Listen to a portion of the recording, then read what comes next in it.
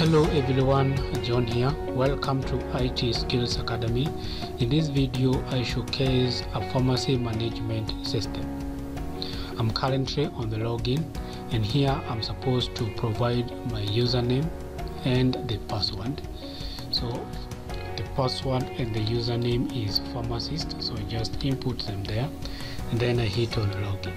So before I get into the system, I'm supposed to do a pharmacy setup where I'm supposed to give in the pharmacy name, address, phone number, email. So I just input them here. Then after that, I just hit continue. The next thing I'm supposed to do is to input all the account information in regards to the pharmacy, and I'm supposed to put the pharmacy opening date, pharmacy closing date, and the opening balance. Then after that, I just hit on continue. Now this takes me to the dashboard, and as you might have noticed, we have the name of the pharmacy as we have inputted, so that is the sample name. Then we also have the pharmacy year starting from 1st of June 2021 to 1st of June 2022. Then we also have the opening balance appearing here. So the reason as to why it is not the 500,000 as I have found is because it is minus the account payable. So this is the amount that the pharmacy owes the suppliers or the vendors, which was there by default. So we have the medicine sales, so this is where all the medicine sales will be appearing. Then we have the medicine list, so this is the number of drugs that are in the pharmacy, expired drugs, all the expired drugs in the pharmacy. Then we have the items list, so these are the items that are available in the pharmacy, but they are not drugs, but they are used in the pharmacies. Then we also have the transaction today, so this will be showing all the transactions that will happen in a given day. Then down here we have the patients awaiting, so this is where all the patients who have not been attended will be appearing. On this other end here we have the add patient, so this is where a person can click to add the patient. Now on the left here we have, of course, the pharmacist, so this is the username, the pharmacy name, and the address. We also have a button here to top up the pharmacy. So we will start from medicine list, so this is where you'll add all the possible medicine or drugs that are used in the pharmacy. And as you can see, we have a sample of some. So to add the possible medicine that will be sold in the pharmacy, you just come and click add medicine, and here you're supposed to put the medicine name, the medicine type, the capacity, and whether the medicine is sold as a dose or not. So I just fill in this form. Then after that, I just hit on submit, and I'm requested to input the price of that drug. So then after that, I just hit submit. So I can just come here and see if the medicine was added, and as you can see, it is appearing as number 12. So once the medicine is added, we are going to trace it in the store. So we head on to the store, and it is now from the store that we'll be able to order this drug.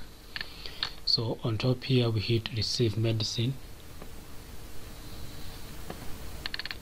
then we come and select the medicine or the drug that we want to buy or stock, and we can also be able to come and search it on top here. So just come and hit on receive, and then on top here I have to select the supplier Then the medicine is sample medicine name. The expiry date is there. Of course, this is current timestamp, so we have to change this to correspond the expiry date of the drug. The available quantity currently is 0, so we now need to come and put the quantity that we are buying. So let's say it's 100, and the buying price is 50, the selling price is also 50, so we need to change this maybe to 60 bob, and this will tell me that we're going to have a profit of 10 bob. So after that, I receive the medicine, which will now be stocked.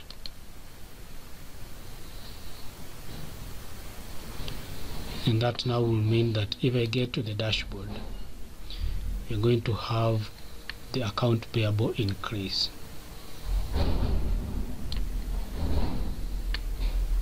So in that case, we have already created an invoice for that specific transaction. If I head on to invoices, I should be able to see that specific invoice with a specific invoice number, the medicine that was bought, and the price, and the status, that is if it is paid or not. So I can be able to pay that specific invoice. So I can just come and hit on pay,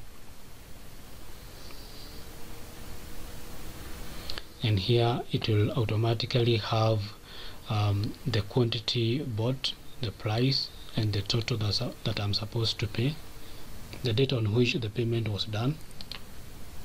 Then I hit on pay.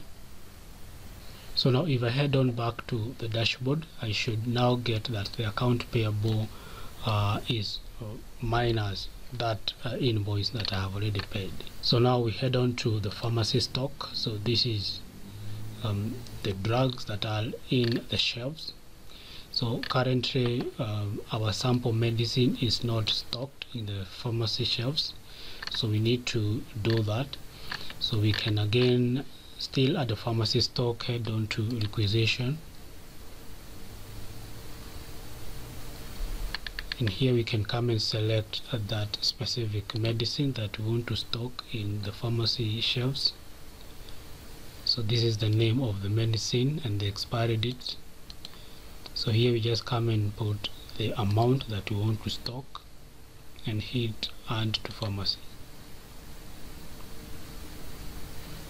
So now you will find that the sample medicine name is stocked in the pharmacy, and we have a quantity of 50 that is worth 2500.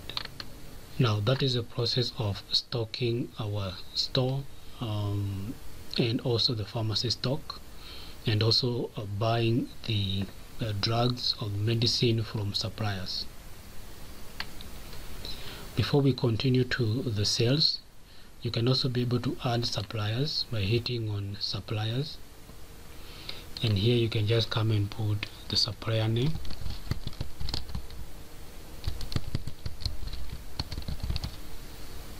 and hit on submit. So right now, if we attempt to buy any given medicine, we should now be able to see the new supplier appearing in the list. Now let's head on to sales, and to be able to make a sale, you have to first of all add a patient. So I'll head on top here and say add patient, and here I'll add a patient, the date of birth,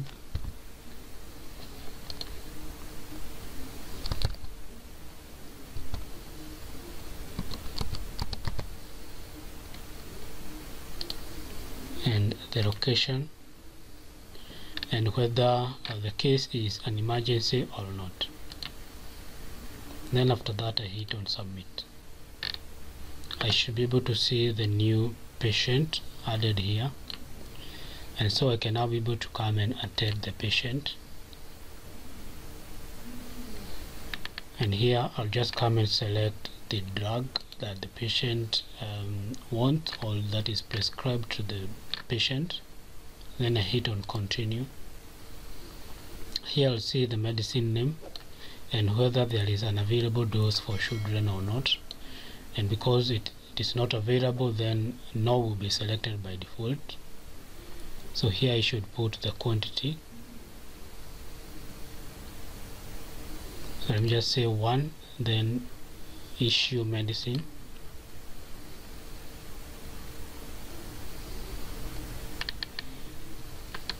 And here I should see the medicine that is issued to the specific patient, as well as the invoice number of the patient and the medicine issued. So this is the patient name and this is the medicine name, the quantity and the price, and the total will appear down here. I can just if I need click on this button to prescribe more medicine. Otherwise I can just submit the medicine to add it to the database. So medicine data inserted, so say OK, and then I continue now to get the receipt.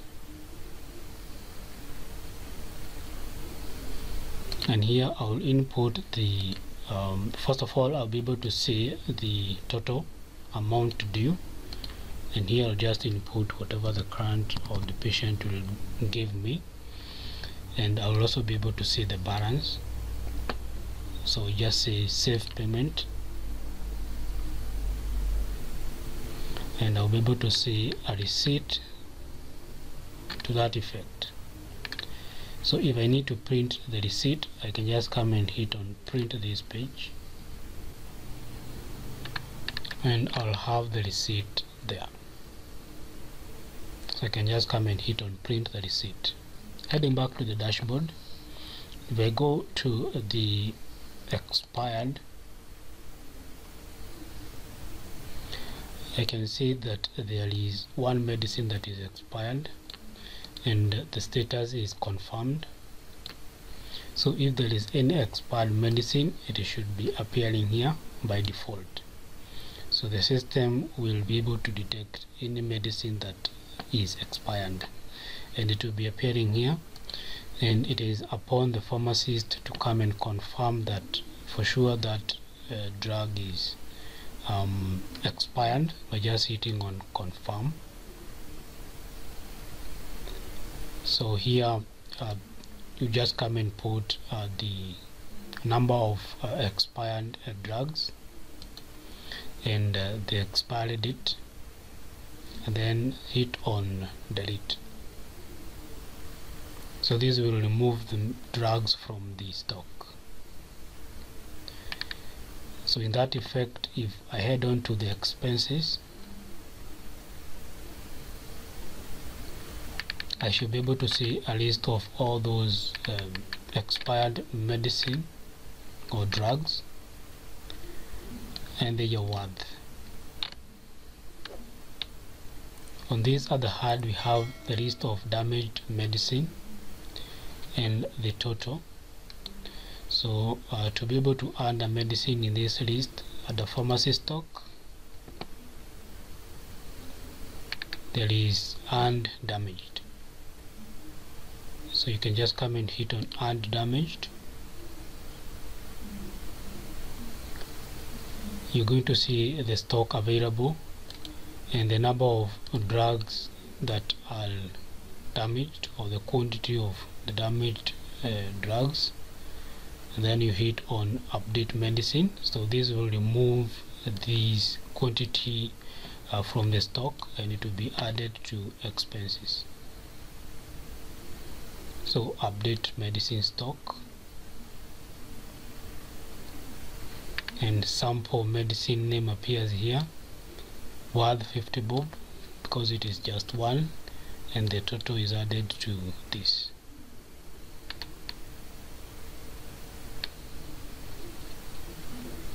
So this and this should also be subtracted from the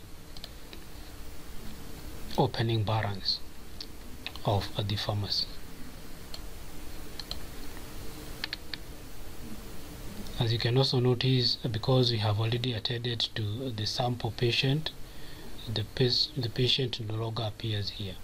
So this is just a list of the patients awaiting. You'll also notice now that currently the transaction is 1 because we have already completed 1 transaction. The number of medicine is 9 because we've added 1 sample medicine, and also the sales have increased. So this is just a quick way of topping up the pharmacy.